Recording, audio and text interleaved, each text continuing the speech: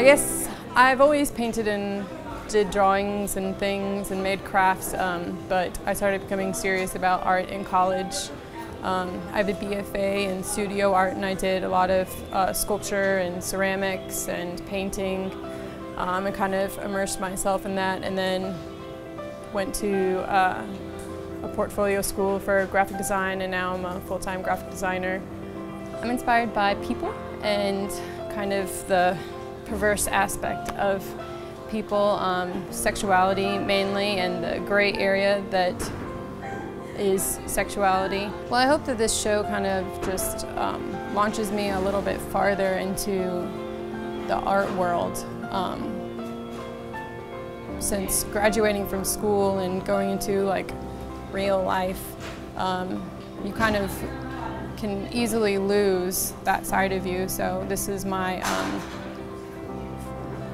earnest attempt to keep myself active and keep on exploring my artistic side, and hopefully I want to get like a gallery show where I can show with just one or two other artists or just myself.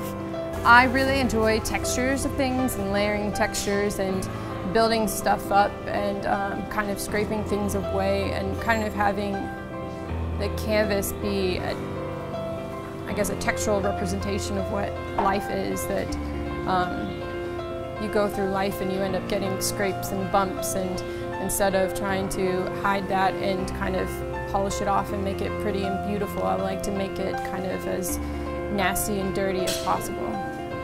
Raw in general forces you to put yourself out there and show your stuff to other people that wouldn't necessarily be able to see it. And I think it's been a really good instrumental tool in kind of forcing you to put yourself out there and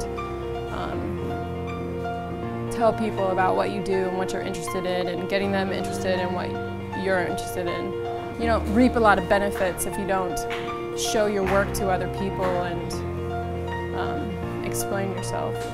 I am Frances Matia, and I am raw.